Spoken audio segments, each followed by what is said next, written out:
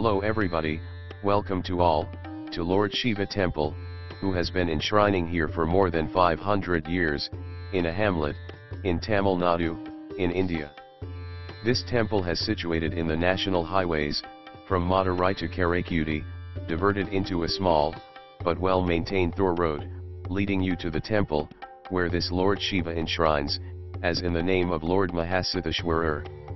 I want to share my experience with this temple to you all, with the intention of the renovation process, of this Lord Shiva temple. I have been speaking open-heartedly, that this ancient temple, has to be taken to the purview of the beloved devotees of Lord Shiva, who are interested in the renovation process of this very old temple.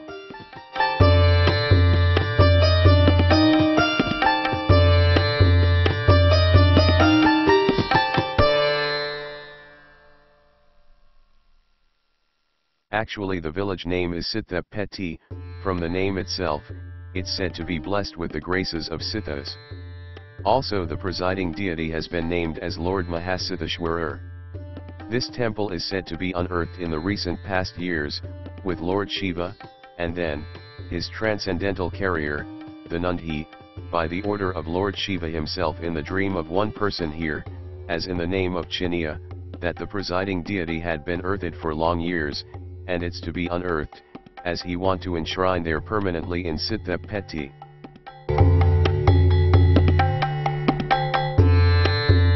As per the directive of the Supreme Power Lord Shiva in his dream, Chinnaiah and his son Nagarajun had made a great attempt to unearth the Supreme Power, Lord Shiva, his transcendental carrier, the Nandhi into scene. All of the credits will go to the one family, who undertake all of the temple works till date, is none other than Chinnaiah's. His son Nagarajun has been the sole responsibility for the uplift of the temple, and the signboards indicating the way to this temple, from the highways to till the end of this temple. With his great effort, and with the help of some helping hands, he achieved the pathway to this temple.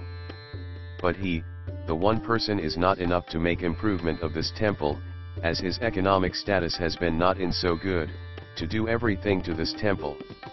He wants the beloved devotees of Lord Shiva, who are interested in the renovation of this temple, and its premises, to join hands with hands for this temple renovation.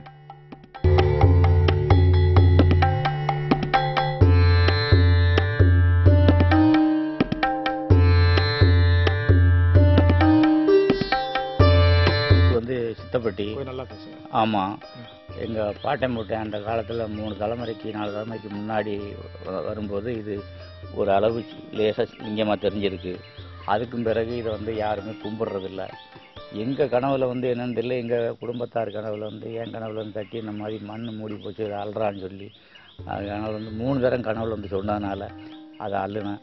அதுக்கும் பிறகு இதை நந்தி சிவன் மாதிரியே கீழே உங்கள்கிட்ட ஆழத்துக்குள்ளே சிவனை நந்தி இது புயமரத்து வேறு தண்ணி எல்லாம் பிடிச்சி போய் உள்ளே இருக்கடா அதை தோண்டி இடுறான்னு சொன்ன பிறகு அதுக்கும் பிறகு அதை தோண்டி பார்க்கும்போது அது நந்தி உள்ளே இருந்து அதை தூக்கி மேலே வச்சு அதை கழுவி குளிப்பாட்டி இப்போ அதை ரொம்ப நாளாக அதை பார்த்து பூஜை பண்ணிக்கிட்டு வரோம். ஆனால் அது வர்றாங்க, வெளியிலேருந்து வர்றாங்க, பார்க்குறாங்க, செய்வோம் போவோங்கிறாங்க. ஆனால் யாருமே செய்கிறதில்ல.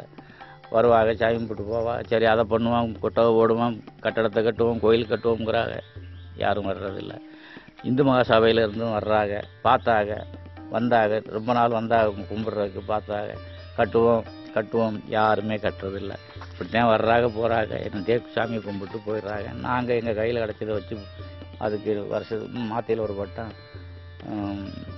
நந்திக்கு பிரதோஷம் செஞ்சுக்கிட்டு வரோம். இதுதான் எங்களால் முடிஞ்சது. ஆனால் எங்களால் முடியாதது ஒன்றும் எதுவுமே செய்ய முடியலை. எங்கள் கையில் வசதி இல்லை. நாங்கள் ஏழப்பட்ட குடும்பம். எங்கள் கனவில் ஏன் தட்டுச்சு நீ இதை பாடுறான்னு சொல்லி அதுதான் எங்களுக்கு புரியலை. இப்போ நாங்கள் இதை பார்த்துக்கிட்டு இருக்கோம். அதை ஒரு கவர்மெண்ட்டில் இருந்தாலும் இது ஒரு கட்டி கொடுக்கணும், அதுவும் செய்ய மாட்டேங்கிறாங்க. இதான இருக்குது. இதுங்கனால முடிஞ்ச செஞ்சுக்கிட்டு இருக்கோம். இந்த பாருங்க, இதை ஒருத்தர் விவிதி இது பை 2500 பை ஒருத்தர் நேர்த்திக்கடன் அடித்து கொடுத்தாங்க. அதுதான் இருக்குது. 2 டப்பா இருக்குது. இந்த அப்படி வர்றவங்கள்ட்ட கொடுக்குற விதி முடிச்சு இந்த மாதிரிலாம் இருக்குது. ஆனால் யாரும் உதவிக்கு இல்லை. சரிங்கய்யா, உங்களுடைய கோவில் இந்த இதை பற்றி நீங்கள் சொன்னீங்க. இதை வந்து பல பேரும் இப்போ பார்த்துக்கிட்டு இருப்பாங்க. இந்த வீடியோ நான் அனுப்புகிற அந்த வீடியோவில் பார்த்துக்கிட்டு இருப்பாங்க. நிச்சயமாக இந்த கோவிலுக்கு வந்து ஒரு நல்ல ஒரு வழி பிறக்கும் நான் நம்பிக்கிறேன். அதனால் நீங்கள் தொடர்ந்து இந்த பணியை செஞ்சுட்டு இருக்குமாறு உங்கள்கிட்ட நான் ரொம்ப தாழ்மையுடன் கேட்டுக்கிறேன்.